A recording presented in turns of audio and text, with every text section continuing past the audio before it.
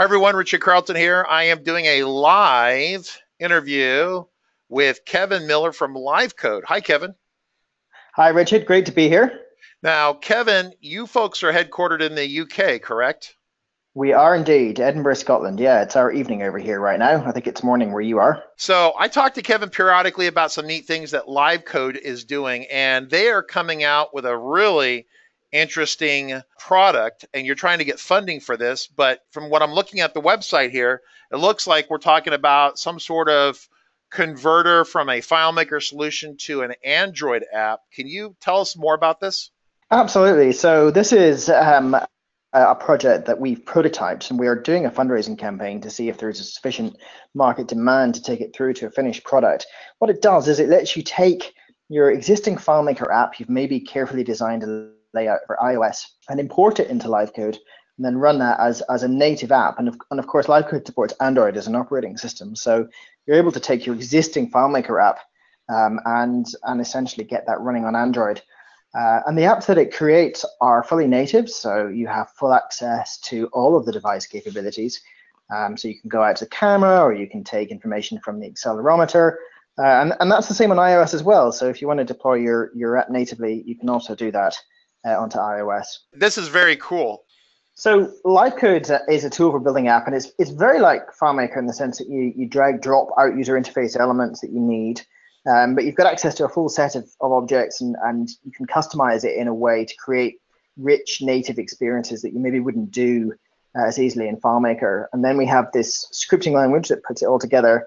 That language is kind of, if you compare that to other programming languages, LiveCode is like a really easy to use programming language. And so it goes quite well because FileMaker, of course, is a really easy to use way of creating data-driven apps. And like you said, there isn't a database backend built into LiveCode. So the idea is to put these two things together, and you get this really powerful ability to build these really flexible apps.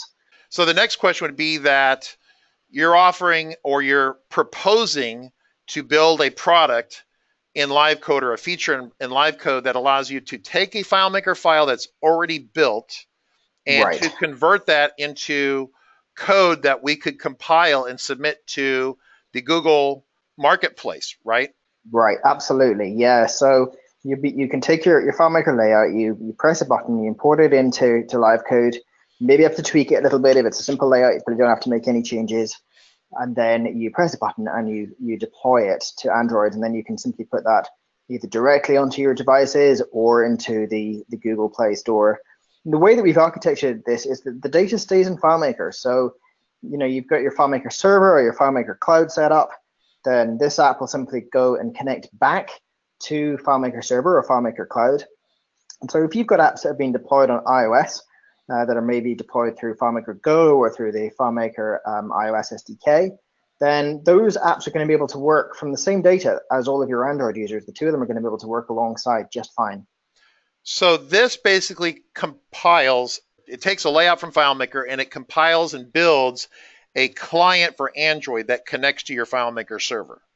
That's correct. It does indeed, yes. Wow, that is super powerful. Now, explain to us real quick, you're trying to raise funds or try to establish the interest of the market for this, right? So what does that look like?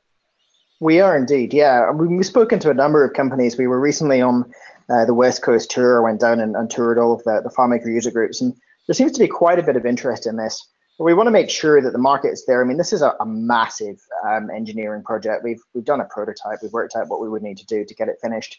And if we were doing this as a service project, we'd look for some sort of deposit on it. And this is kind of a way of spreading that across, the FileMaker community. And it's also a way for us to validate that we can reach enough FileMaker users and that the demand really is there. And we think it is, but we want to be sure of that before we commit to doing something quite as big as this. Well, and what's interesting about this, for those of you who haven't heard this before, people always say, well, when is FileMaker going to make a copy of FileMaker Go work for Android?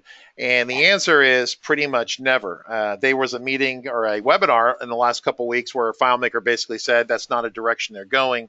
And for those of you who understand basics of politics, Google and Apple, right? And FileMaker is basically Apple in so much as it's part of the owned by Apple, right? They have no interest in really directly supporting or promoting Android. So, FileMaker is kind of stuck not doing this, but it doesn't mean that other third parties can't build a client that works on Android. And so this would solve a problem that I actually hear it comes up weekly, if not every couple of days. Hey, where's the Android connectivity? Right. We hear these stories of companies that have maybe got a bring your own device policy, and they've got their FileMaker app that's deployed, and they've got 100 people in the field, and they're all fine if they're on iOS, but if they're on Android, then they're kind of stuck, or they're kind of limited to using WebDirect. And of course, the issue with WebDirect is that it doesn't work very well offline. Well, it doesn't work out offline at all, right? I mean, WebDirect is a live client, right? It doesn't take advantage of really any of the mobile device special features. And you mentioned those early on in this conversation, but specifically like signature capture and accelerometer and all these other things that go into a mobile device that make it really cool, right? Right. WebDirect doesn't connect to those things.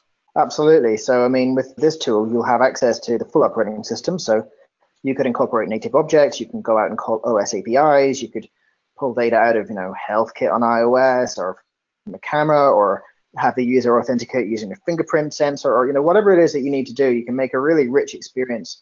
And the beauty is that you can just bolt those little pieces of functionality on top of your FileMaker solution. So you may have built a really beautiful FileMaker solution that's got all your data working absolutely perfectly, and you've got dozens of layouts, and you're ready to go on that. You just want to add that one feature to do, authentication, or to do, one other thing. Well, you can just plug that in. You add that on top of this after importing it into LiveCode, and you're good to go. Wow, this is huge. So if we want to support this, and this video is being recorded here in the early part of November, how do we support you? Where do we go to support you? Okay, so if you go over to filemaker.livecode.com, the page that's got all the information on it is just /native. There's a link there from the front door. And we have a funding page where you can pledge to support the project. And we're also doing a live webinar. The first one is happening on the 9th of November at it's 9 a.m. Pacific or 5 p.m. GMT. And if you're watching this recording after that date, then we will have posted the recording to that webinar. And there may be upcoming webinars. So if you go onto our site and have a look.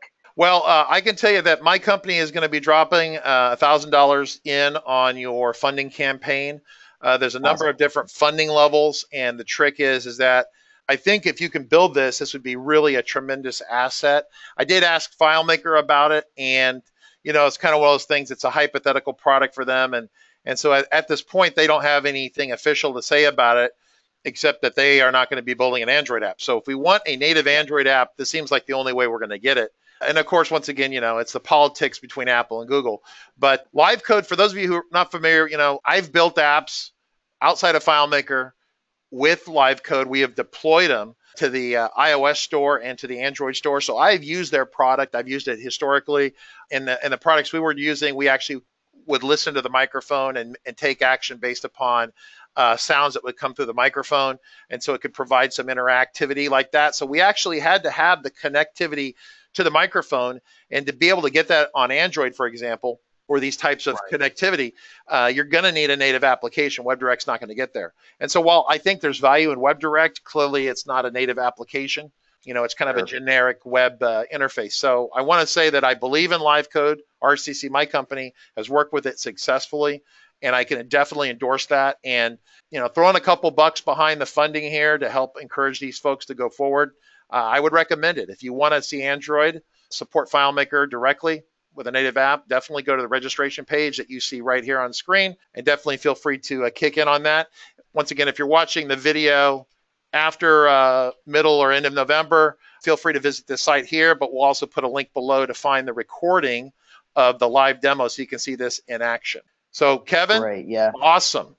Any final comments?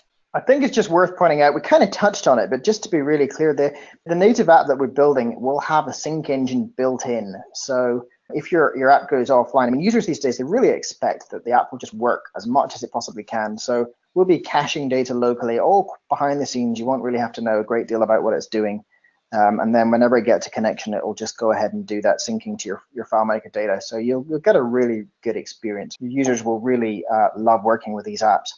Yeah, that's actually tremendously interesting, to be honest with you. It's not just an offline native app. I mean, that itself, as far as I'm concerned, would be good enough for the investment. But to actually have it offline, capture the data, and then when it can reconnect to FileMaker, it pushes that information back. That's impressive. That truly is impressive. So, well, excellent. Well, Kevin Miller from LiveCode, we appreciate you taking the time. And once again, visit their website, filemaker.livecode.com, for more information about this effort. Fabulous. Thanks very much for having me on, Richard. Thanks, Kevin.